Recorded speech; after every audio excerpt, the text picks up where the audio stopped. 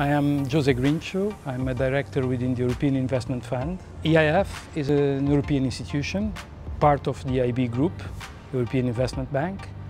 And we support SMEs, SMEs being small and medium enterprises. We facilitate financing for them.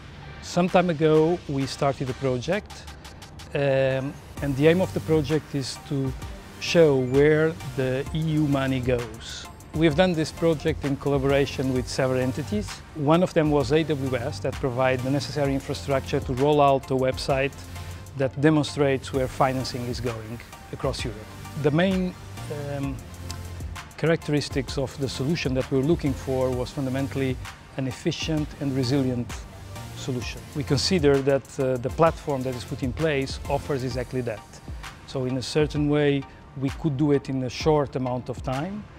We can grow it when we need, and on the other way, we are sure there's enough resilience for the thing to stand up in the most adverse situations. We just went forward with what appeared to us to be the most effective solution overall, which was using the cloud infrastructure.